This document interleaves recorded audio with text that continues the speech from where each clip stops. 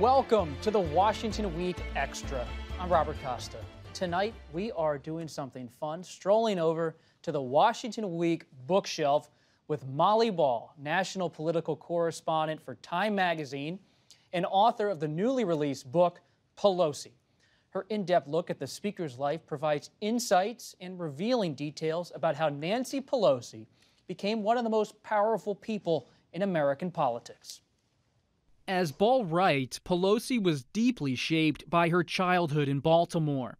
Her father was Thomas D'Alessandro Jr. He was a congressman and the city's mayor. Her mother, who went by Big Nancy, was a force in the family's political life too. But she made her own career in San Francisco after marrying Paul Pelosi and became a big player in state politics. Eventually, she was elected to the House in 1987 and quickly rose in the party's ranks. In 2006, she led Democrats back to power and became the first woman to ever ascend to the speakership. And after the 2018 midterm elections, she reclaimed the gavel. Joining me now is Molly Ball. Congrats on the book. Thank you so much. Here. Let's start there, that final shot. 2018, Democrats win, and she faces some unrest with younger Democrats. What did you learn about how she navigated her own party right after they won back power? Well, it's really a comeback story, right? Because the Democrats had spent 8 years in the wilderness, in the minority. It was not a fun time to be in Congress, especially in the minority in Congress. And there was an increasing level of angst in the Democratic ranks about Nancy Pelosi in particular. She spent the better part of the decade being the centerpiece of Republicans' election strategy, starting in 2010 when they spent $70 million on attack ads specifically about Nancy Pelosi, and then repeated that every 2 years on the assumption that that was working for them. And that's not to say that that was unfair, right? Politics ain't beanbag, and they decided that that was working. But what it meant was that many Democrats felt that she'd become a toxic figure, she'd become polarizing, she was sort of a burden to them. And so despite the fact that, nobody ever questioned her ability to actually run the House and to, do negotiations, get big legislation through, her public image, her external image was a source of angst. And then also just the fact that she and her two lieutenants, the top three leaders of the Democrats in the House, had been there by the time 2018 came around for 15 years. And that was blocking any younger members from moving up that ladder and achieving their own ambitions in the House. So by 2018, there were a lot of doubts about whether she could get that gavel back. But what we saw was that she actually used that as an opportunity to demonstrate her legislative skills, to demonstrate her deal-making skills, to demonstrate the ways that she had of calling on various, levers of power to bring people into her camp. And it ended up showing exactly why she was suited for the job, because she was able to negotiate with all the different factions of the caucus, and whether through the carrot or the stick, to get pretty much everybody back on her side. One of the things I really enjoyed learning in this book was about her early days in Baltimore, because we've all heard the legend about Pelosi's rise. Tommy D'Alessandro, the mayor, the congressman. I actually visited with Speaker Pelosi once in her office. She showed me a picture of her father listening to Churchill speak to Congress on the wall of her office. It's always the father, but as you show in this book, it's the mother, Big Nancy, who was there inspiring her and in some ways shaping her own view of women in America and leadership. That's right, and I really did want to refocus people's attention on her mother. Nancy Pelosi's a mother herself. Motherhood has been a big part of her life, and from the very first time I interviewed her, she took pains to talk about her mother's influence as well as her father's. It's natural that there's been so much focus on her father and his career. She went into the family business. Her father, as you said, was a congressman and the mayor of Baltimore, a legendary figure in Baltimore politics. But Nancy Pelosi also grew up, Nancy D'Alessandro at the time, grew up seeing her mother be stifled by her father, and she's very frank about that. She talks very frankly about the fact that her mother had a lot of ambitions she wasn't able to realize simply because she was a woman. She wanted to go to law school. She wanted to have a career in business. She needed a man's signature to do some of these things, and her husband simply would not let her. So, you know, a big part of Nancy Pelosi's personality is the desire for independence, the desire to make her own way and to have control over her own life.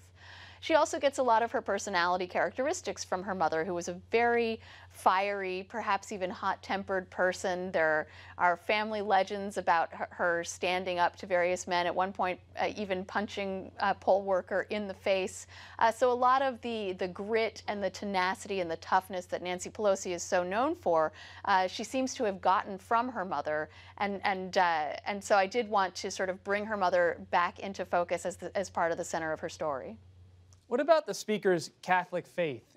It's so part of her political persona. Where does that come from? Obviously her parents, but at some level. But what do you make of how she carries her faith in her public life? You know, her faith is very real, very devout. When she says she's praying for the president, that's not a joke or a flippant turn of phrase. She really does pray. And she used to say that, she does say that when she was growing up, there were 3 loyalties in the household: the American flag, the Catholic Church, and the Democratic Party. She was really born into all 3 of those institutions, those loyalties.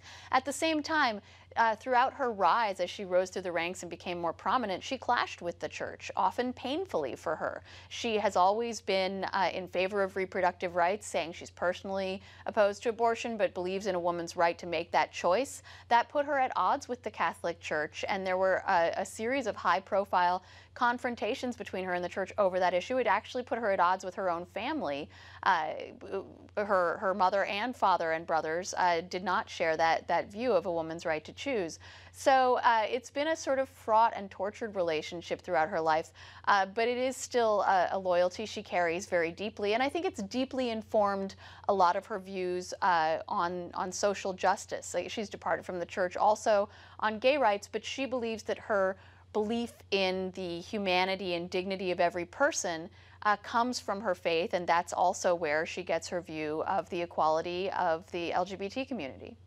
Another thing I learned from this book, Molly, and it makes you wonder about why, is her position on China. And it made me wonder what could have been with her and President Trump, because you detail how early in her congressional career she's taking tough stands against the Chinese Communist Party on human rights. She's been a China hawk in her career, yet we haven't seen her, at least in many instances, come together with President Trump on that front for a variety of reasons. Did that stand out to you, how she's handled China over the years? Yeah, absolutely. I think it's a lesser-known element of her career, but one that was very important to her rise to prominence in Congress. And it's a real passion of hers. You know, she was always interested in international human rights, again, coming from this sort of social justice perspective. She worshipped John F. Kennedy, like so many American Catholics, and attended his inauguration in 1961. But she says that, you know, the famous line from that speech, ask not what America can do for you, that wasn't what made the deepest impression on her. It was the line after that when he said, ask not what America can do for you, but ask what together we can do for the